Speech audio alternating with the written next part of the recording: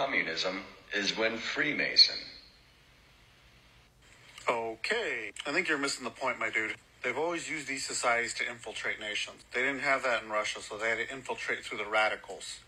So for those of you who didn't catch the comment in the first video, that was a person saying that Russia has never had Freemasonry, and somehow that ties into communism.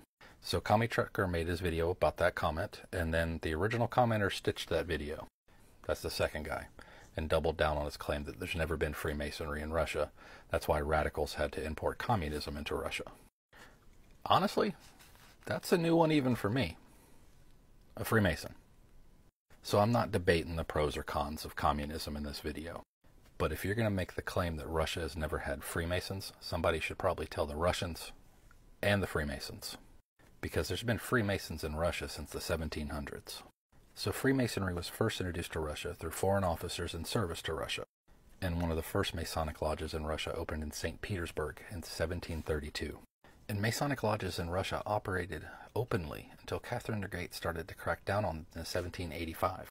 Once her son Paul I took the throne of Russia, lodges were able to operate again openly and freely for about 3 years.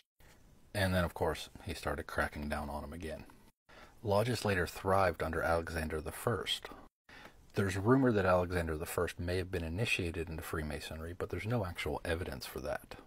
The first Grand Lodge in Russia was opened up in 1815. Alexander would later outlaw Freemasonry and other style clubs in 1822. But Freemasonry experienced a revival after the First Russian Revolution, until Lenin's party closed all of the lodges in 1917. Later we see lodges open back up, and this causes the formation of a new Grand Lodge of Russia.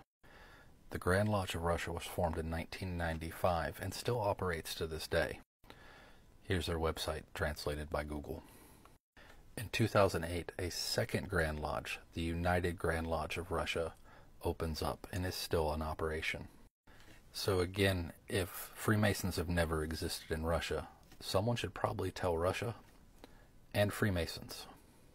And if you're going to use yet another Freemason conspiracy theory to argue with someone why communism is bad, remember, Google is free.